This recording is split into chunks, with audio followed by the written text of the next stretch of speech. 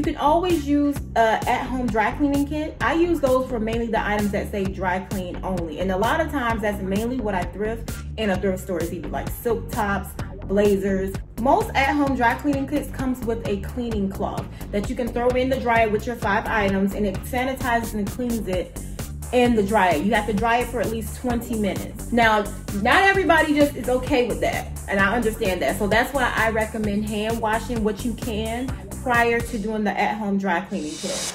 Hey everybody, my name is Aisha Gilchrist, and today I will be showing you how to overhaul your wardrobe in just one day, but only at thrift stores. Let's go.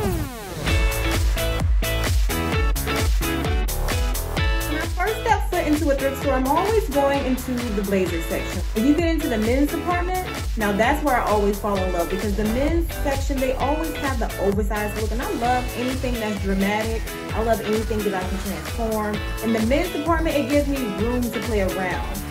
While I went thrifting this time, when I was in the men's department, I actually found a blazer that had money in it, y'all. You can literally hear the change in it. It's so much change in there. And then I think there's like some type of bill in here. I can feel it. This is gonna be my lucky blazer from now on. You just never know what you're gonna find when you go into a thrift store.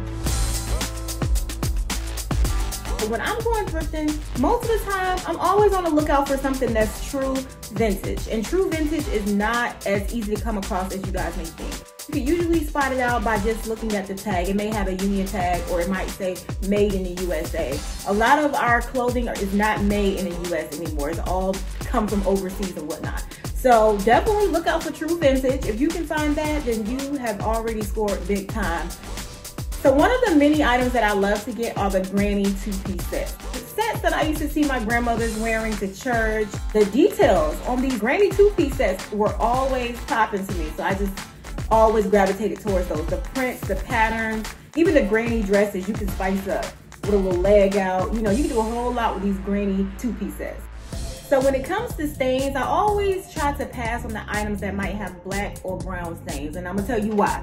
Black and brown stains kind of can represent infestation. Not saying that's what it is, but if I don't know what kind of stain it is, I'm just gonna leave it there, because those are sometimes harder to come out of the clothing, where if it's just a rip or a tear, I can just stitch that back up. But stains, if I can avoid a problem, I'm just gonna avoid it before it even becomes a problem.